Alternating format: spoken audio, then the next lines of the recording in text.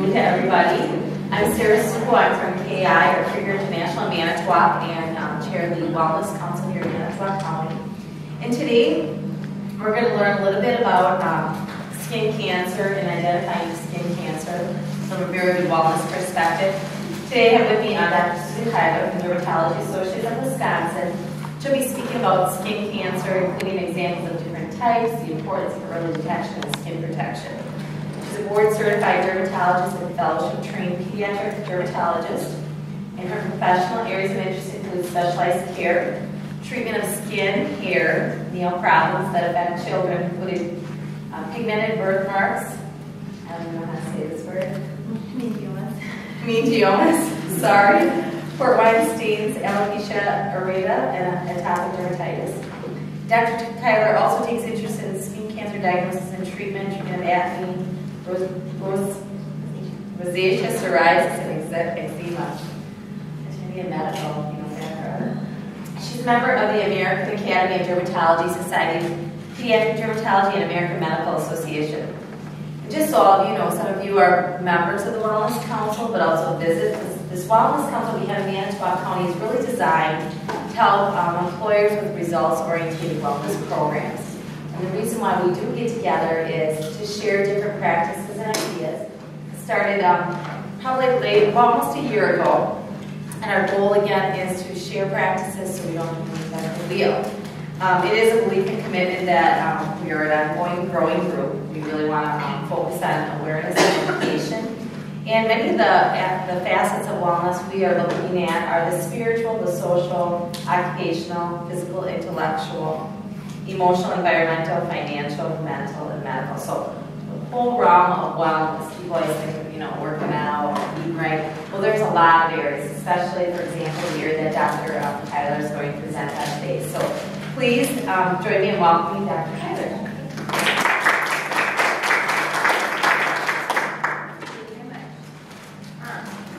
How many people are in the healthcare field, or nutrition, or diet, or get an idea? So we'll discuss a little bit about skin cancer and also prevention, give you some examples as previously discussed. So skin cancer is actually the most common form of cancer in the United States, and it's actually increasing incidence, whereas a lot of the other cancers are decreasing. A person has a 1 in 5 chance of developing a skin cancer during their lifetime.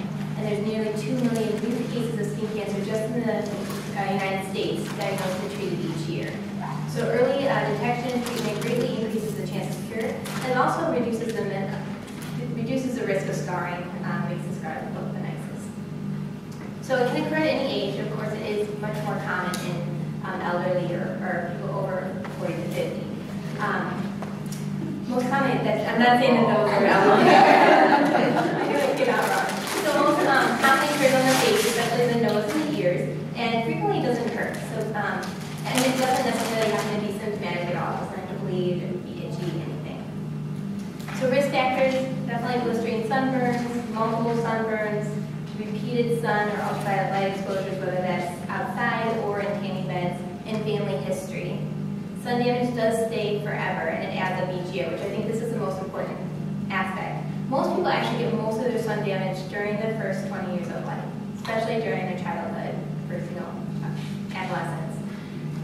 Every single time you get exposed to the sun again, it just builds on itself because you're getting individual damage to the cells each time, and eventually it kind of reaches its threshold and can't repair itself, and that's when you get the skin cancer. So it may take 20 to 30 years to present itself. So starting sunscreen use at any age will help. Definitely encouraging, children to start at a young age is the best. So ultraviolet radiation, which is the primary cause of most skin cancers, it's most intense during the midday, but occurs all day long. It's most intense close to the equator, so Florida, Arizona. It can come from the sun or from tanning beds, and it causes almost everything we call skin aging. The ozone layer actually functions to filter and block the ultraviolet radiation coming from the sun. It is estimated that for every 1% decrease in the ozone layer, there will be a 5 to 10% increase in the incidence of skin cancer. So these are all the signs of different sun damage. You can get that dry, leathery type of look, multiple different pigmented spots that light spots or dark spots, just uneven coloration, loss of elasticity, which results in increased wrinkling on the skin, brown spots. As I mentioned, sun damage does add up, so you do not want to look like this, all leather and looking like a leather curve. So there's three main types of skin cancer: basal cell, squamous cell, and melanoma. Basal cell is definitely the most common in that by itself. Typically, there's over 2 million diagnosed annually in the United States each year. Squamous cell is over 700,000 annually in the United States. Melanoma, which is the most scary one, is the least common, but it's 60,000 still. Melanoma accounts for 50% of skin cancers, but 75% of all skin cancer deaths. 1 person dies every hour in the United States from melanoma. So first starting with basal cell. It is the most common form. It accounts for 80% of all skin cancers. Most common places are going to be the ears, the nose, and pretty much anywhere on the face. Typically it presents as a pearly, kind of pink or flesh-colored bump.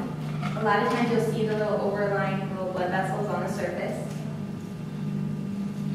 It can also, though, sometimes present as more of a scaly, non-healing patch. It has typically a little bit raised edges, so usually you will feel something.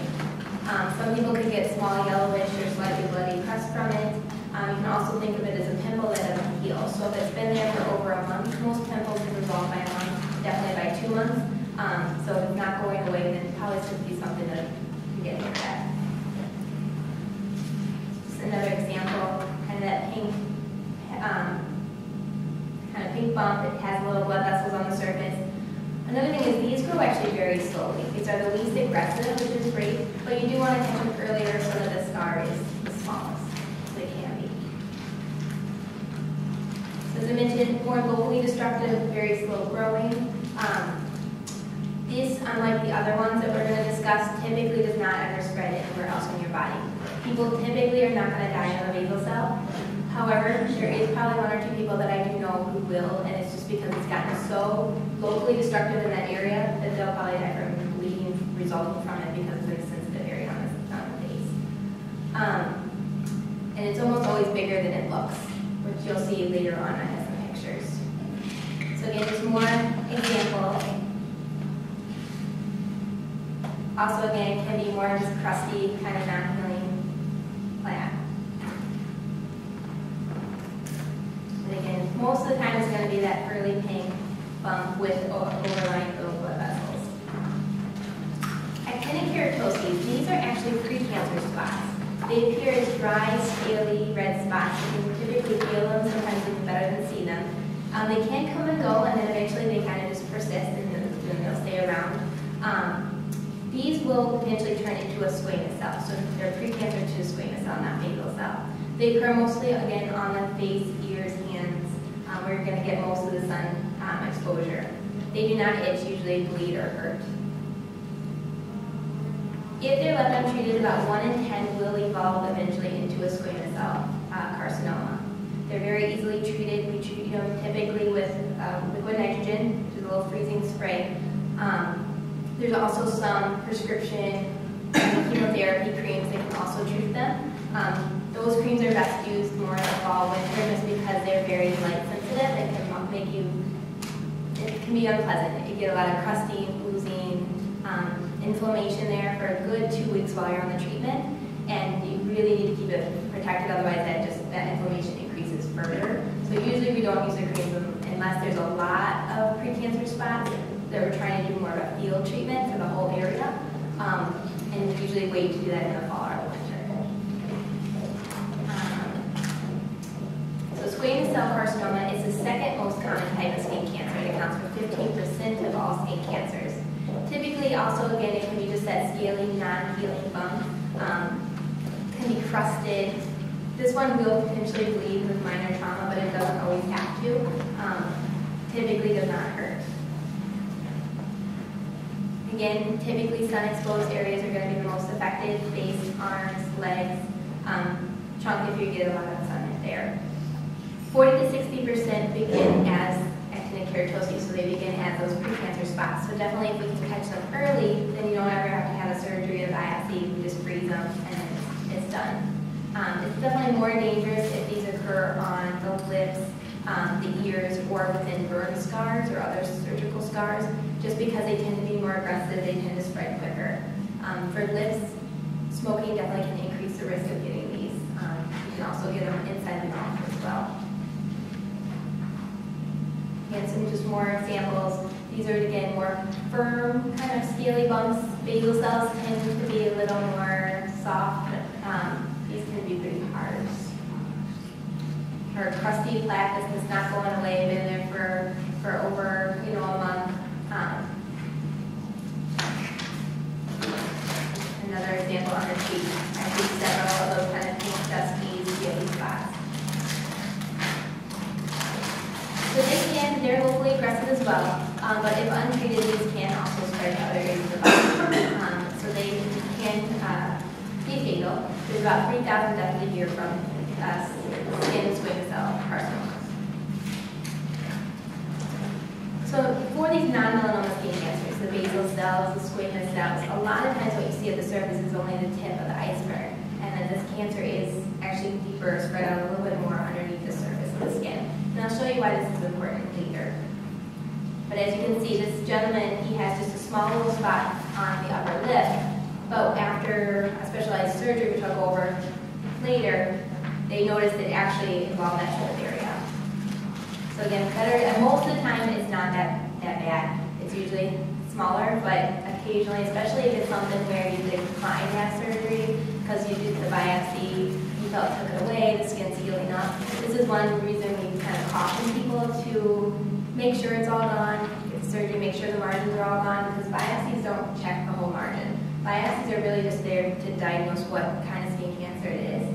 They're not looking at the whole size of it or the underneath surface, because they kind of the Breadloafing pattern, so they're cutting certain parts, but they're not seeing everything. So if there is still some skin cancer left, sometimes it'll grow deeper or underneath the skin and not appear on the surface until some years later, and then when it does appear, then it can be a lot bigger. So this is most likely the case for this gentleman. And then melanomas, these are definitely the most dangerous type of skin cancer. 1 in 60 will develop one in their lifetime. I've read different reports, 1 in 60 to 1 in 75. Definitely the rate of melanoma is increasing faster than any other skin cancer, and we're seeing these a lot more frequently in younger individuals.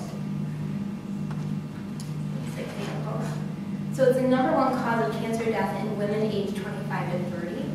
20 to 40% typically arise in pre-existing moles that you have already on your body.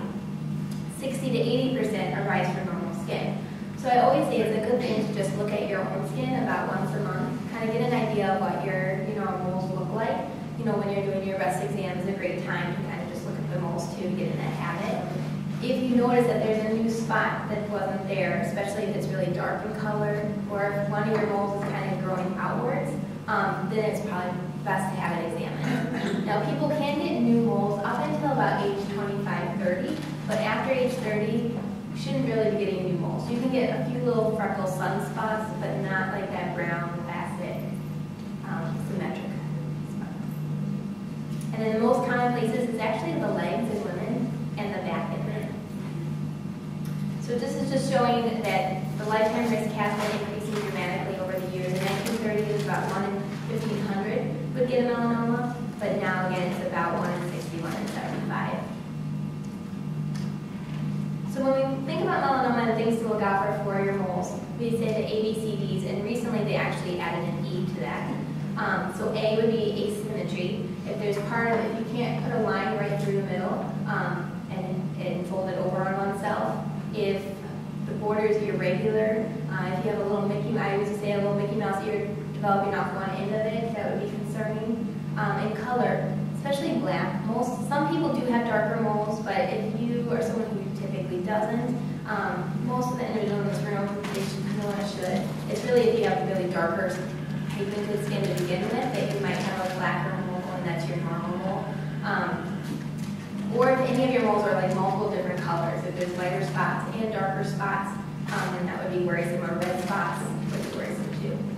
Diameter is not as concerning to me, because some people they're born with a little bit larger moles.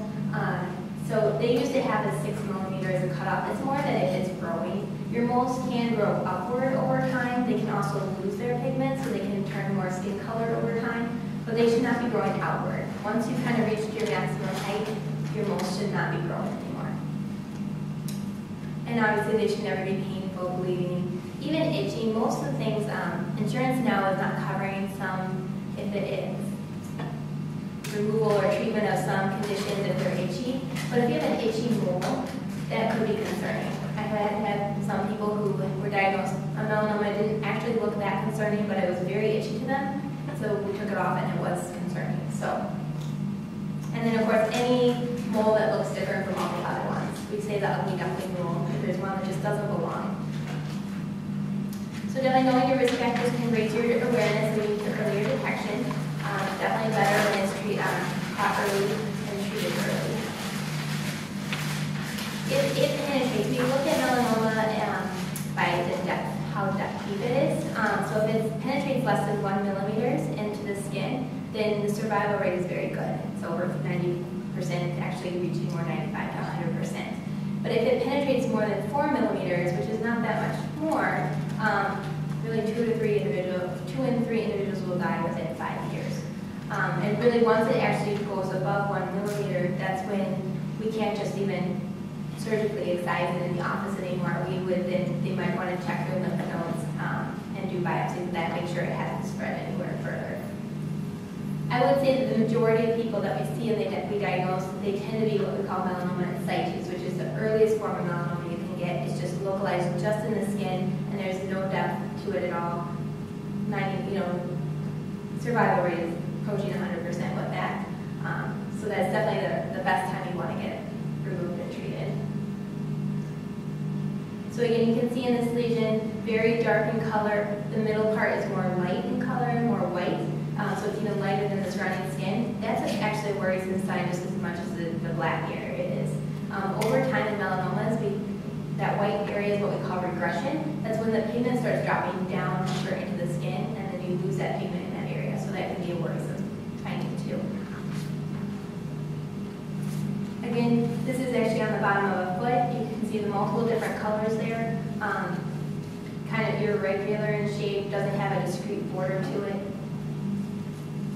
Again, more irregular. The center part is a little bit darker.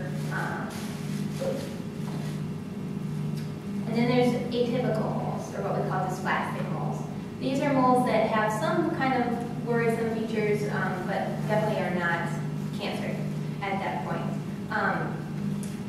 So if you have dysplastic moles with no personal or family history of melanoma, you have a 7 to 27 time increased risk of developing melanoma. So definitely people who had atypical moles, we do follow more closely just because they're more apt to develop more atypical lesions. So same things apply for these, it's just not as stark of contrasted. But again, asymmetry, irregular border, color, it's just not as dramatic. So if you have just one atypical mole or dysplastic mole, it increases your risk by about 1.6 times. 5 or more, you have a 10% increased risk. 20% of melanomas, as mentioned before, arise from an atypical mole, and it's strongly related. Your risk is strongly related to the number of atypical moles you have. Positive family history, really first-degree family members, brothers, sisters, mother, father, children. If any of them have a history of melanoma, it increases your risk. It says here 5%, but I've also read up to kind of doubling your risk. So if it's a 1 in 60, 1 in 75 risk for most people, it could drop it really to 1 in 35. If you have a personal history of melanoma, you're more apt to potentially get another one. That's also why we see them back on a regular basis after being diagnosed. Again, if you live in an area where you're going to get more intense ultraviolet radiation, Hawaii versus Wisconsin, then you're going to be at increased risk too. If you have a suppressed immune system, so your body can't fight off, or skin, atypical findings and skin damage, then your risk is going to be higher. So organ transplant patients, HIV, certain medications can suppress your immune system, especially prednisone is a common cancer by itself can, and then increasing age. Other risk factors include blistering sunburns as a child or a teenager or even as an adult. Inability to tan more, that you have very fair skin, blonde hair, blue eyes, or red hair, you're going to burn more than you're going to tan, and so you're going to have even higher kind of sun damage. If you have a lot of freckles, obviously ultraviolet light exposure, tanning beds actually increase your risk by 75%. We're seeing teenagers, early 20-year-olds getting diagnosed with melanomas, and they all have a history of tanning bed use. One thing that's interesting is more basal cell squamous cells are really from the chronic sun exposure over the years, whereas melanoma, it's more that intermittent sun exposure, high intensity, intermittent. They always used to link it to like dentist wives, and they would go on vacation several times a year in really warm areas, and they'd always get burned. They were at more risk than people who might have more regular sun exposure throughout the years, even though that still causes a lot of damage to your skin. So different preventative, definitely wearing sunscreen, I'd say at least a 30 to a 50. There's a lot that are on the market now that goes up to 80, 100. Really, that's just adding a lot more chemicals than really adding too much to the protection. An SPF of 30 will protect against about 95% of sun rays. When you go up to the 8500, you're getting maybe 2% better protection, but you are adding a lot more chemicals to your skin. I think the main problem is people don't put enough on. You really should use a good ounce and a half if you're going to be applying it to your whole body if you wear a swimsuit. And you want to reapply every hour and a half to 2 hours if you're going to be outside. Definitely wearing sun protective clothing can help. Those surfer shirts are great for little kids, wide brim hats, and again, any type of sun damage is bad. Some people I know will also want to try to get a base tan before going on vacation. That's causing some damage too. You're less likely maybe to burn by having a little bit extra pigment in your skin, but it's still causing damage. So you're increasing your risk when you're doing that. You want to try to avoid midday sun to be between 10 and 3 when the ultraviolet light is most intense. Also, it's best if you also wear your sunscreen even in the winter months to your face, because the sun is shining all year round. Even on rainy, cloudy days, there is some sun because it's light out. So it adds up over time.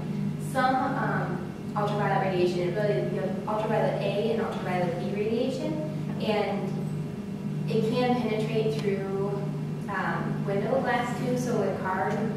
So even you're not necessarily safe if you're just staying inside. If you're near a window, you're still going to get some damage. Definitely, if you have any spots that you're worried about, it's always better to be safe and to see someone for an exam. Be alert to any changes in your skin. Examine your significant other's skin, especially their backs where it's hard for them to see. Just try to be proactive too. Not everything though that you see is necessarily bad. So I get a lot of people coming in, they're worried about a very thick black lesion on their skin, very worried, and they delayed seeking, any thoughts on it because they're worried that it is a skin cancer and they're worried about what's going to happen. And it's a completely benign growth, not worrisome. But it's something called a seborrheic keratosis that can sometimes mimic kind of atypical looking moles. But it's much better to know. You don't want to delay it for years because treatment would be more difficult if it happened to be something bad. Or you could have reassurance that it's perfectly fine and you don't have to worry about it. So this is, again, why we need to treat skin cancer early. I'm going to talk a little bit about one procedure that we use a lot for the face, neck, scalp, where we don't have as much normal skin. So we want to minimize the amount that we have to take when we do these procedures. So Mohs micrographic surgery was actually developed in Wisconsin. It's now used throughout the country in 1930 by Frederick Mohs.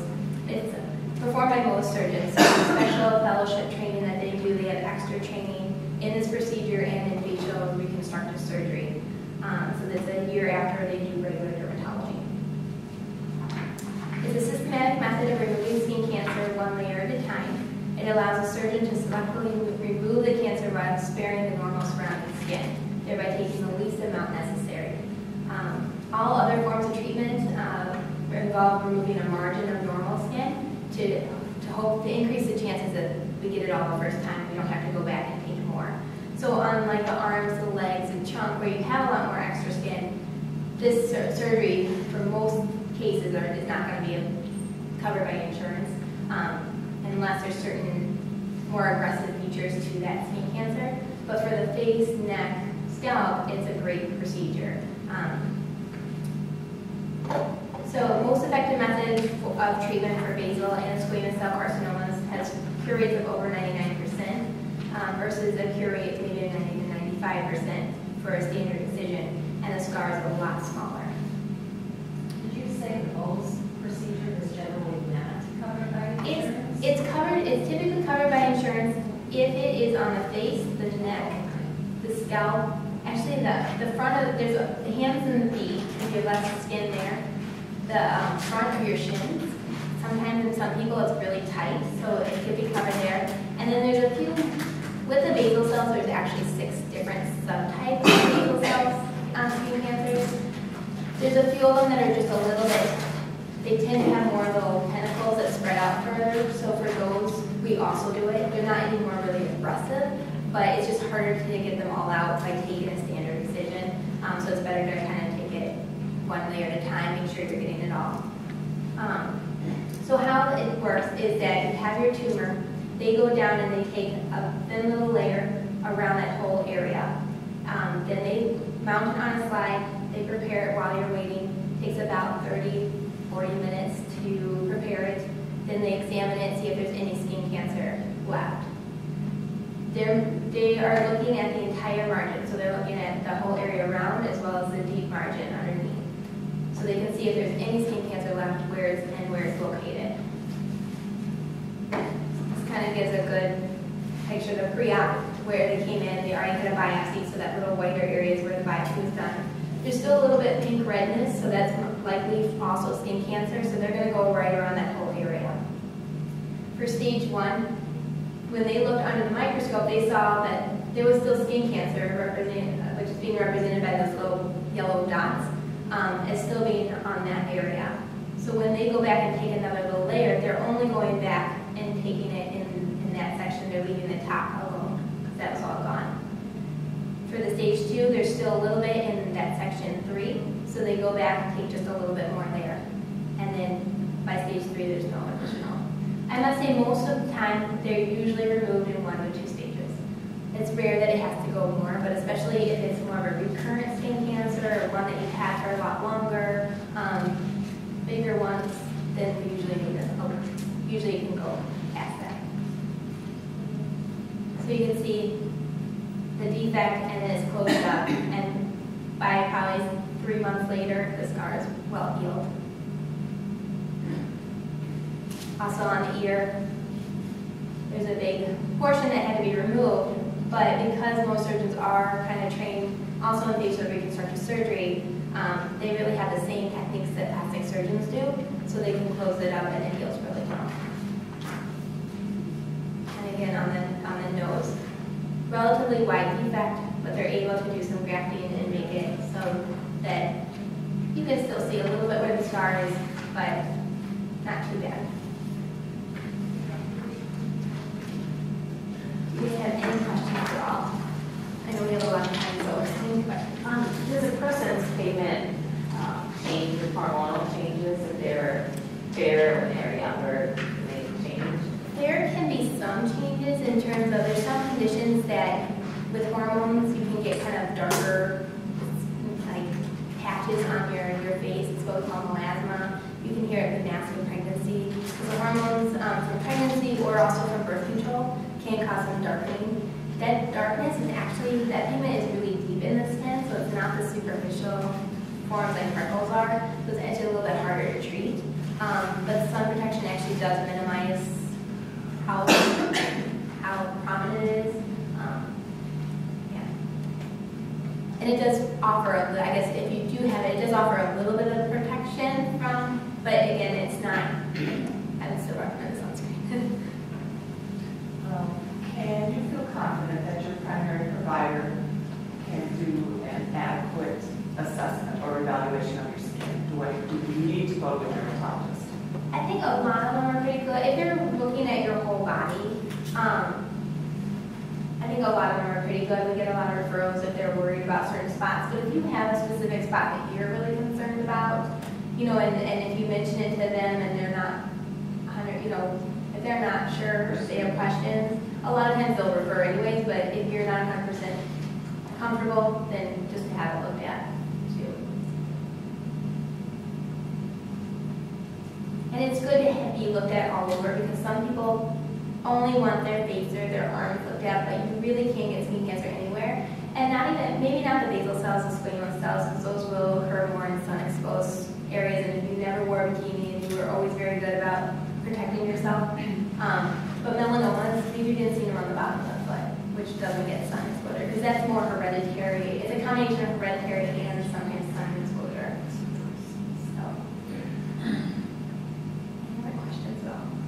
Well, this, I believe, we were having dermatology, so she's actually coming to do a screening on site for us in July, mid-July, for our employees for a couple hours, and then they can be referred to. Is that something you'll do more of in the community? To really, our goal was to, well, it's the education you gave us that was eye-opening and but will you do that more of an outreach or more? We do. You can always contact our marketing group. We're always eager to go out to workplaces and set these up. And we usually have at least once or twice a year free skin cancer screenings in the office, usually on a Saturday morning. The one thing is because we are getting so many requests that we're going to be probably putting a little limitation on the hours, or like we're more than willing. I know me and my colleague are more than willing to do it on weekends or evenings. You know, it's just when it gets to be so many during the day, we won't be able to see the other patients too. But yeah, we're more than eager to come out on volunteer time. So I was going to say, what is the cost for something like that? If you go to a work site for a 2-hour block of I don't time, think we don't charge anything. Yeah, it's all right? Do like 10-minute appointments or something? Yeah. Usually they'll have a sign-up sheet beforehand that, are you receivers? Yeah. I know that they usually have sign-up sheets and then there's appointment times and then you just come by and usually there's a room. We like there to be a room that doesn't have windows ideally, just to give some privacy. We've done it at senior centers. I know we always do it at least once a year at Two Rivers and Manitowoc Senior Center. We've done it at Lakeside Foods. So yeah, there's different pieces. The power plant. And how much are you doing the full bodies? We do whatever the person wants. I always recommend that you do the full body. I mean, we have you leave your underwear on and everything, but to just make 100% sure, I usually recommend full body, but some people just have a certain spot and they just want that looked at, and so we'll do whatever you want. Are you typically one of those that goes to the work site? Yeah, it's usually either myself, Dr. Worley, and Jonathan, the PA, will also go to see some too. It all kind of depends on when it's scheduled, in terms of which one. And if we're interested in that, who do we call? I will get you that information. Yeah. What's can I email you or anything? Yeah, and I can look it up real quick too. Oh. Yeah. I can get you the email address. With the sun protection factor numbers increasing over the years, I noticed that you had one of your slides that minimum of 30.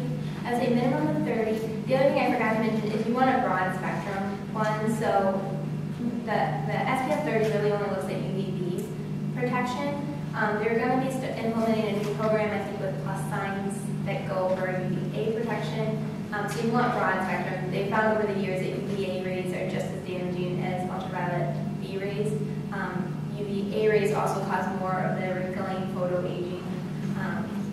So I personally like more physical blockers, ones that have either titanium dioxide or zinc oxide in it. Those were the ones in the past that you would see like the white streaks that leave the marks, but the new technology now makes it so that it looks just like any other sunscreen, it feels just like any other sunscreen, and it doesn't have as many chemicals. It's also really a lot better for people who have more sensitive skin, who have eczema or allergies to different products. They tend not to react to those as much. Also really good for children. Is anything over the 30 kind of a waste of? I would say 30 to 50. Because I think when my husband went for a checkup, Yeah. the doctor said anything over 30 is just a waste of money. Pretty, yeah, 30 to 50, I'd say anything else. If it's more expensive, yeah. A lot of the ones that have more of the physical blockers are in that range of 30 to 50 too. You are getting a lot more chemicals when you go up. Do you really need to toss your sunscreen every year? There should be, actually sunscreens are, I was reading up on this, they should be good for 3 years. However, you shouldn't have sunscreen for past the summer. Like, you should have used it all by the end of the summer. As when people are using it up of it. But look, there should be an expiration date, and they tend to put them on a little crease at the top, or if it's like an aerosol, it'll be on the bottom of the can.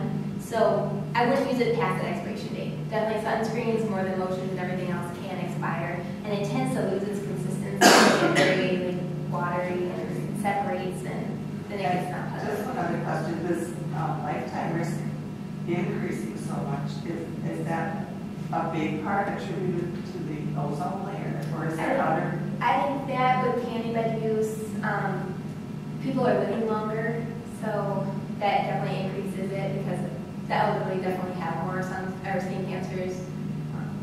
But even in adolescents, even though people are outreaching to them more, saying how bad candy beds are, they're still increasing in incidence, and people are still trying to get tan because that's the in thing to do right now. Spray tans are perfectly fine. There's no risk with spray tans. The only thing is there's different ways they can, you can have someone spray you, or you can step into a booth and get sprayed. If you step into the booth one, it kind of comes at you in all directions. I haven't actually been in that one, and you don't want to breathe it in because then it can be bad for other organs. But I've been reading about BB cream and CC cream as it's like a lotion, it can be like a foundation, but it's got sunscreen in it. yes. Do you know anything about that? Is it just a new hype for the cosmetic industry, or is there really some value in it? It's supposed to reduce wrinkles. The wrinkles too. A lot, I'm not sure about that one, particular one. I do know a lot of foundations and stuff are trying to put some sunscreen in, but usually it's like an SPF of like 10 or 15. A lot of them, if it's for wrinkles, they'll have some type of retinoid in it, which is, there's stronger ones available by prescription, but it takes a long time to see results.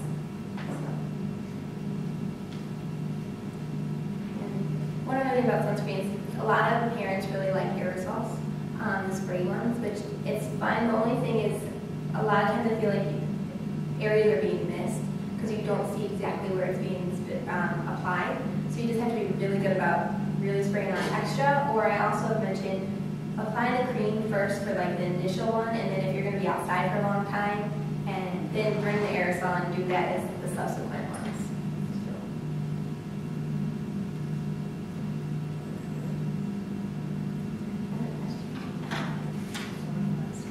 You had mentioned that they would contact the marketing department, but that's like Stephanie, who I contacted, or Paula Mossgram. She was good, or So they could just ask for the marketing department? Yes. Okay. do you have that one? I don't have the number on me, but I'll be sending out a survey to everyone who attended today, and I'll put the contact information there in case anyone would like to contact your office. I'll do that today. Stephanie would usually be either side. Yeah.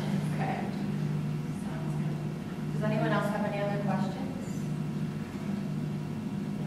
All right. I will include the contact information for Dermatology Associates in case you're interested in having them come to your company when I send out the survey today, so watch for that. And we're done early. It's like a bonus today. We started a little early. We got done early, so it worked out. Thank you so much for coming. We really appreciate it. Your company does, it's one in one. If you're okay with like an evening or weekend, we can definitely make it work. We're just having a harder time accommodating everyone during the day. But even lunchtime, we could probably do. Okay. Let's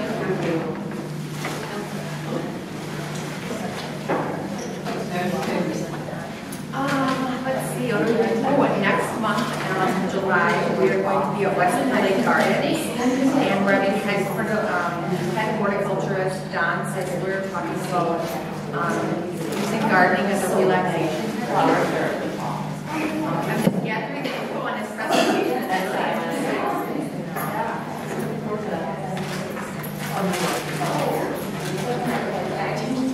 Oh, yeah.